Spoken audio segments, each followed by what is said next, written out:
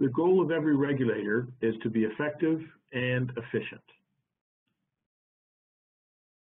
For every regulator, though, resources are often the greatest constraint, as those same supervisors are faced with an accelerating pace of change and ever-expanding dynamics of risk.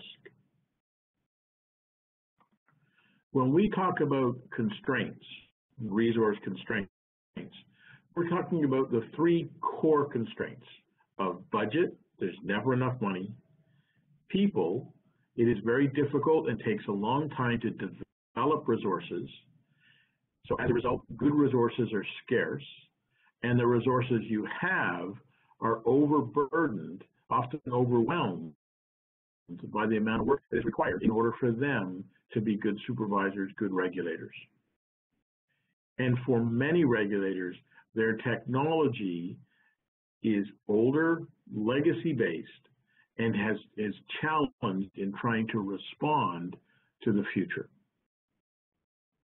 The gaps in these systems put extra burden on your already strained resources.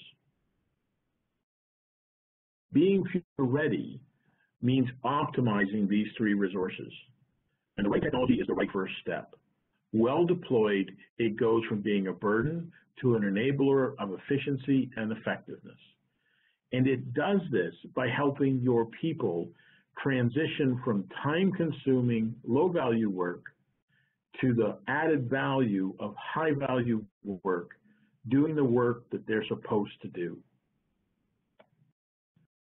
By this, what we mean, or what we define as low-value work, is the manual work of getting into a position to actually supervise.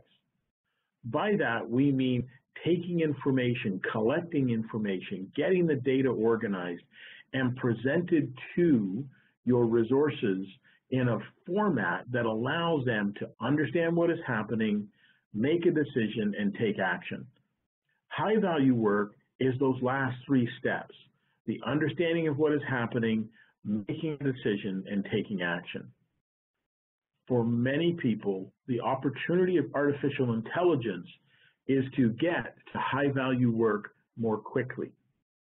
One of the things we do in the design of our systems is we look at the workflow inside of a regulator and where is low-value work being performed. For example, let's take a licensing application. The applicant submits their information, and somebody within the regulator has to review that information, and the first thing they have to do is validate, does that information have everything that was required? Are all the attachments in? Are all the fields filled out? Is all the information in those fields correct?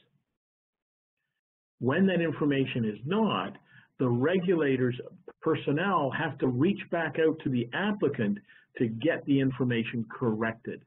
This is the ultimate low-value work. It can take time to reach that applicant.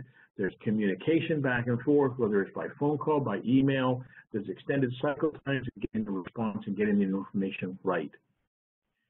To transition this with technology is nothing more than having the technology do a validation step before or as the information is submitted, so that if something is missing, the applicant is notified at the time they attempt to submit it.